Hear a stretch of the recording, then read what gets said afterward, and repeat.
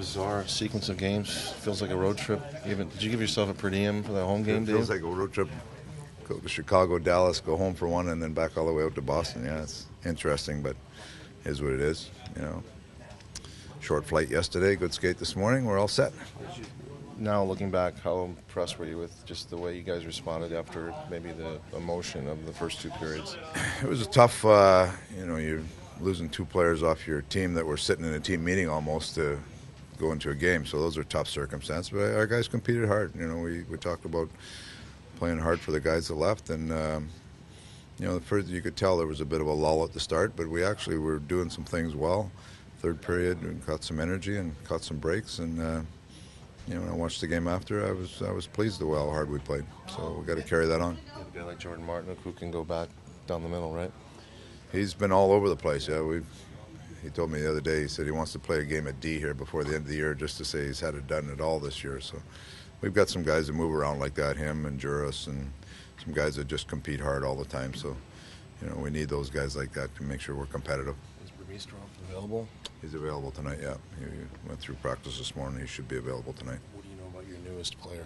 It's funny. I watched some tape on him. I think it was last year. We had talked. His name had come up, and I watched him. He's a little guy, shoots the puck really well, good power play guy. We'll get him in and integrated for a few days. He won't play tonight, and just see where he gets to. Shane, that's that you addressed the team after the Marty trade. Just kind of in general, what do you say to the team after a situation like that?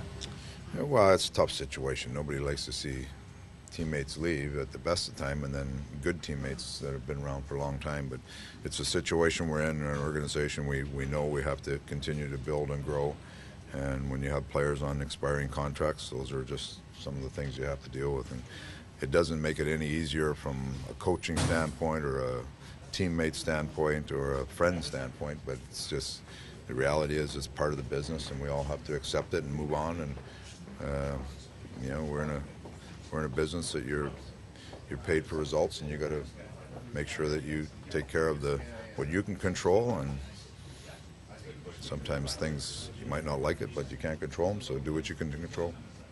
Is Mike up and ready? Mike's ready to get back at it. Yeah, we'll see. Hopefully, he jumps back in and gives us a good game tonight. Hey, what did you make of Louis the other day? Was that maybe one of his better? Yeah, one of his better games in a while. Yeah, made some good saves there. Critical saves at the right time, which is kind of one of the things that has been missing this year for him. So played real well. Have you seen any changes in the Bruins since they've changed their coach? Any differences? I got lots going on with my team, so obviously their record is pretty good. They've got a good team. Their top players drag them along. I know Bruce, and he's a real good coach. I know Claude, he's a real good coach. So I'm sure they're, sometimes just a change of the voice or change of scenery like that spurs people, and I think that's what's happened there. With Richardson, is he just along for the ride, or what are you thinking? Along for the ride. He hasn't been on a road trip in a long time, so that's a good way to tell him. You tell him he's along for the ride. But in terms of a timeline, no, he's still he's can integrate into practice now, so if he can practice with us, he can come on the road with us. Hey, we're here, so we're going to take a look at Clayton Keller tonight on the pregame show. What have you seen of him as you watch a little bit of him? He's a dynamic little player, I'm interested to see where it goes. Hopefully he has a good playoff, but he's, from watching him, last year before we drafted him, to watching him in the World Junior, to, seeing what he's doing this year, he's a dynamic little player. He's one of those guys that he's not your prototypical hockey player, but he's a player that can have a huge impact on the game, and going to be an interesting young guy to watch.